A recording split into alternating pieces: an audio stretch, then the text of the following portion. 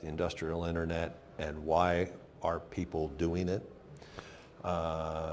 Because I think the analogy can readily be made to how they, the CPGs, relate to their customers, the retailers or major food service organizations and things like that. Because they share data back and forth, code sharing, all of that information goes back and forth in order to better supply the retailer and keep the shelves full, right?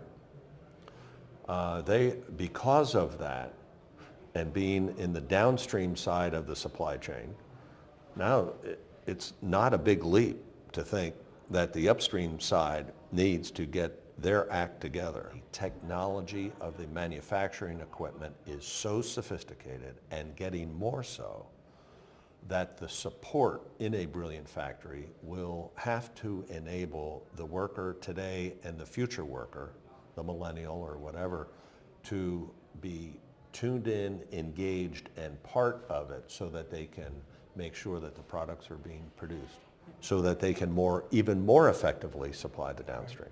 It won't be a lights out factory. It won't be completely, not in the CPG industry.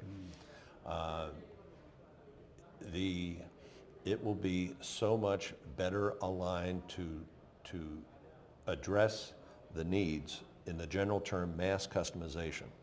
That SKU explosion is huge for the CPG companies trying to keep up with all that, and switching lines and adding lines and keeping up with all those dynamic changes. And it's big for the retailers too. They're trying to figure out, bricks and mortar versus home delivery versus ordering online and stopping by the stores and pick it up. So it's flipping around the models down at the retail level too. We're very demanding as consumers. We taste the Kool-Aid and we want more of it. The constant innovation, the accelerating pace of innovation.